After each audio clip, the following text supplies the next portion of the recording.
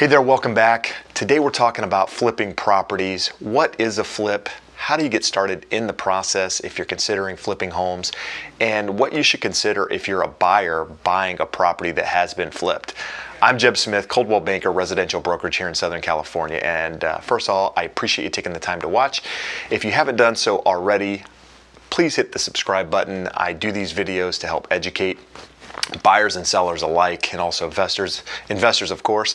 And by you doing that, it helps me get the word out to more people. So let's get started. What is a flip? A flip is basically, in layman's terms, is buying a property at a discount, if you will, based on the current condition of the property, with the idea that you're going to fix it up and sell it for more money in a short period of time. That's essentially what a flip is, right?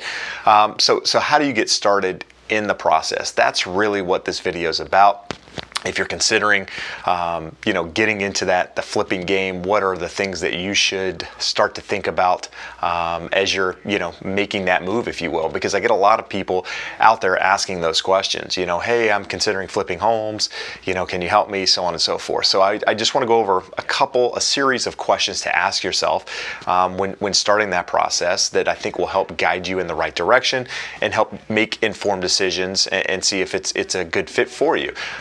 The one is where are you getting the information on the property? Its current value, right? Are you, make sure that whenever you're considering the property that you're looking to purchase, that you're actually getting it at the value that it's currently valued at. The last thing you want to do on a flip property is pay more money than it's actually worth, right? Because the idea is that you're going to be selling the property and actually making money on that investment. And so the more money you can make, obviously a better opportunity there is to make more money, if you will. So, the number one thing to consider is where are you getting the value for the property? Make sure you're talking to an agent, getting comparables on that property when you're thinking of purchasing it.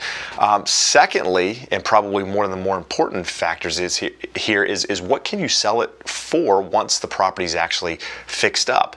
What is the maximum that property would sell for in the condition that you plan on repairing it to?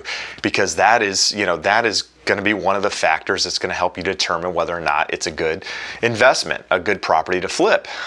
Also, that's another opportunity for you to talk to a professional, a real estate agent that knows the market in that area and can give you an idea of what the property might sell for, in the market ahead, right? Because the market that is happening right now isn't necessarily the market that's going to be here in 4-6 months when you actually have the property ready to sell. So you want to make sure you're talking to a real estate agent that understands the market and can talk to you about the future and what they expect and give you realistic expectations of what that home might sell for in coming months. Even though they can't predict the market, they can give you a pretty good idea of where the market will be in times ahead. Thirdly, what is it going to cost to get that property in the condition that you're thinking will net the most amount of money? That is, another opportunity to talk to an agent and find out, what similar properties are selling for in the condition that you plan on getting it to. But more importantly, where are you getting the bids? If you're watching HGTV and that sort of thing and you're seeing that they can do a kitchen remodel for 10 grand, you've got to find out if that's realistic and talking to contractors. If you're planning on doing the work yourself, you need to make sure that you know what you're doing, for one, but also go out and actually get bids, on material, on if you're planning on using someone on labor, get realistic ideas of what it's going to cost to get that property in the condition that you plan on putting it in on the market to sell. And you should have an additional budget outside of what they're telling you, right? So if a contractor is telling you it's going to be 50 grand, you should probably consider it's going to be 70 grand. I would go, above and beyond what they say. That way you're not in a position where the home is almost done, but there's still work to be completed and you don't have the funds to do it, to get it in that condition to sell. Because I see that happening a lot.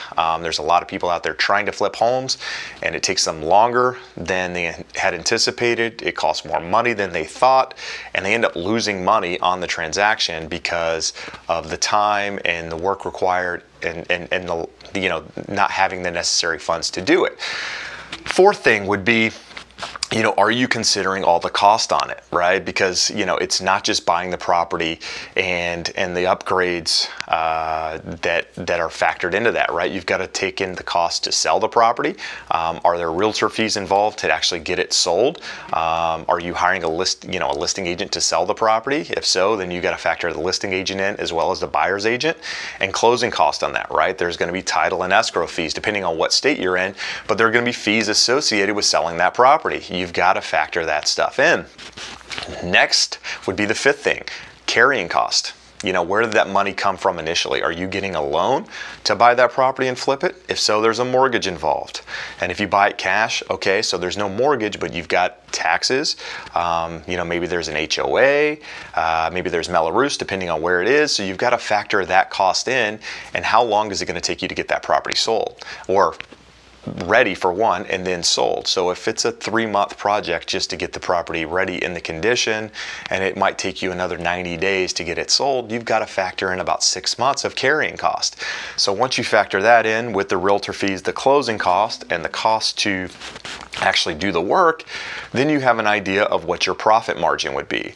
And then at that point, you've got to decide whether it makes sense or not, right? And that is really the beginning stages of the process. I mean, this is really basic information that I'm providing right now, but this is what you need to think about. And then lastly, another thing to consider is, when you sell the property, you've got taxes to pay, right? This isn't an investment property where you can roll that gain in to another property through a 1031 tax exchange. This is going to be taxed as ordinary income. So depending on your tax bracket, you're going to get taxed, anywhere between 17 and 35% or something, depending on what tax bracket you're in.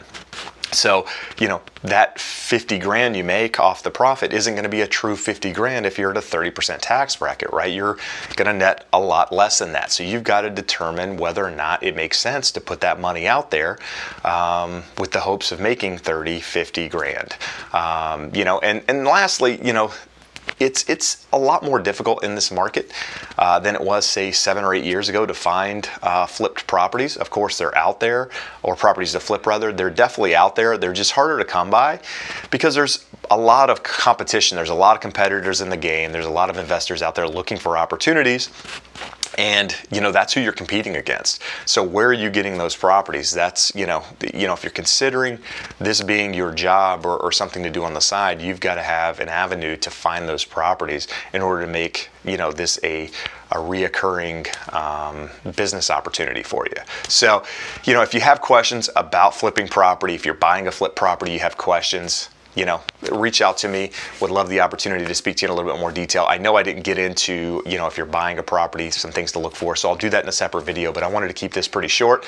But again, if you have questions, comments, put them below or reach out to me directly. As always, I appreciate you taking the time to watch. We'll talk again soon. Have a great day. Bye-bye.